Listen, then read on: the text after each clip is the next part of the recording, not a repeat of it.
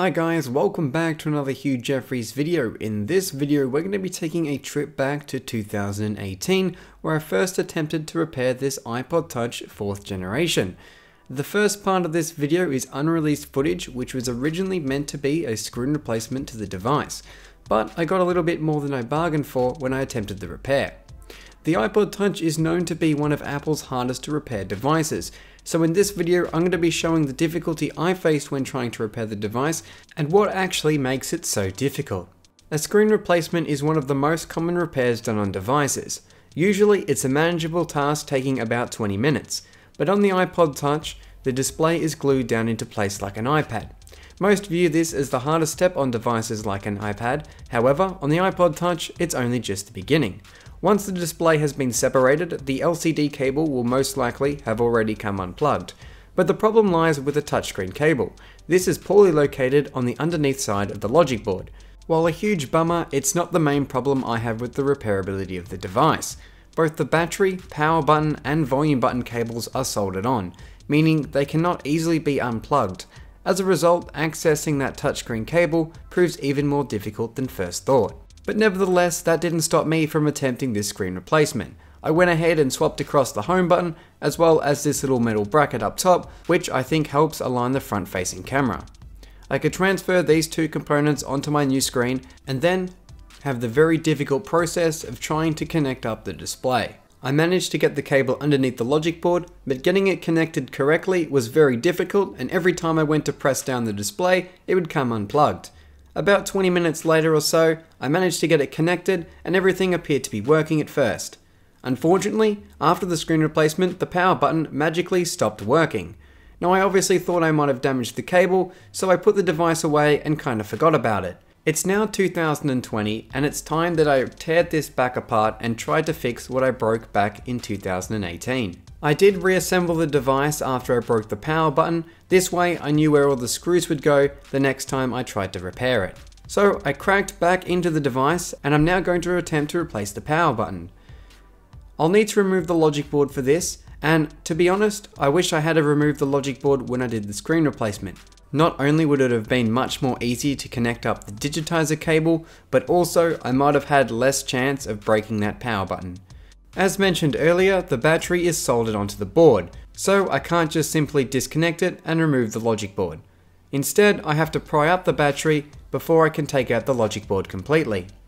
And just like the new iPhones, the battery is glued into place really securely, so it's hard to remove. But once they're free from the housing, I can disconnect the display and finally get access to the power and volume button cable.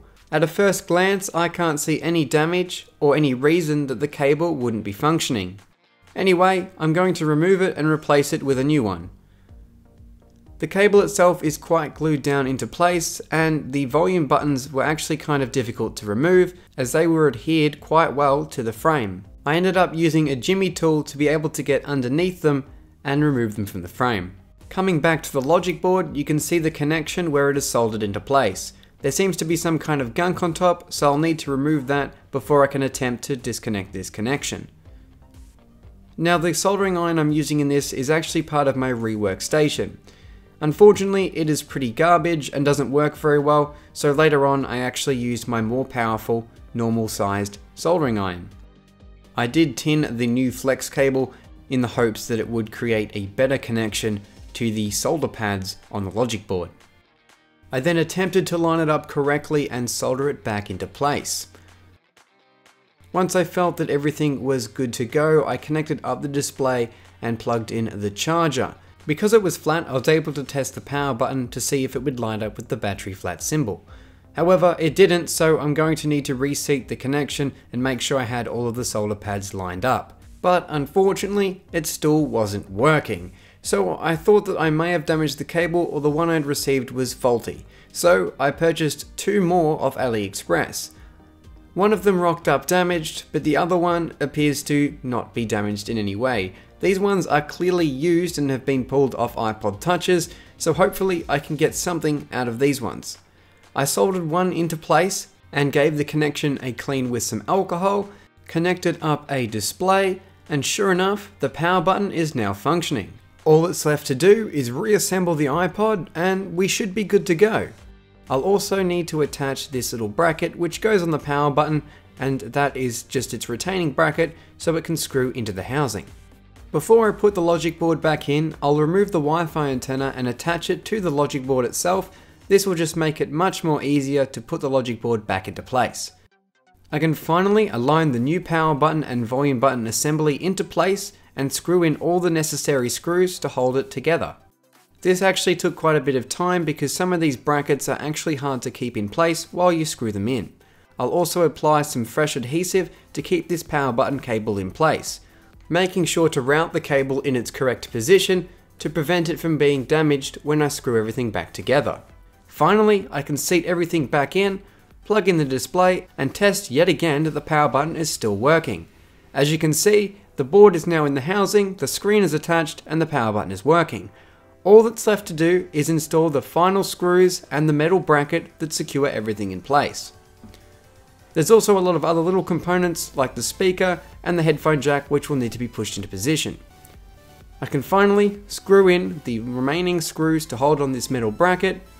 I specifically made sure not to over tighten these screws as I didn't want to damage anything inside the device. I could finally give it a wipe down and get ready to install some new adhesive. Previously, I never got this far with the repair as the power button stopped working. Now, I didn't have the correct adhesive that would have shipped with the device from the factory, so I'm using some of this stuff which I've cut myself. This stuff is like super strength, so there would be no chance of that display ever coming off. Finally, all that was left to do was to connect up the LCD connection and test out the device before I sealed it down.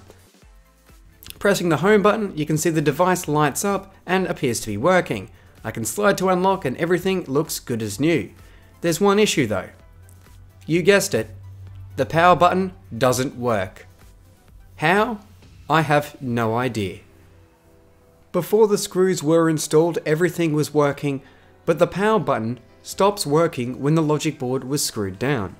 That's now the second time this has happened. Could something be pinching on the cable, damaging it? Or is there a screw causing damage? I don't know. But for now, this iPod is as broken as it was in 2018. In closing, the iPod Touch is hands down the most complicated device I've ever tried to repair. I've been successful in repairing bent, smashed, and even completely destroyed phones and devices, but this little iPod has proved the biggest challenge of all. I won't be giving up, but for now it's back to the repair pile for this iPod. I couldn't recommend anyone attempt a repair on this device if they are wanting a functional iPod at the end. If you're wanting a music player, buy an iPod, not an iPod Touch. The iPod is easy to repair, customizable, and even upgradable. Sure, it's a little bit thicker, but honestly, I'd rather a thicker device that I can keep around and keep functioning rather than a thin device that's extremely complicated to repair and people are just more likely to throw away. And on that note, this has been a Hugh Jeffreys video. If you like what you saw, hit that subscribe button and consider checking out the electronics repair playlist for more videos just like this one. Also, make sure to follow me on my social media, link for which is down in the description. That's all for this video, and I'll catch you guys next time.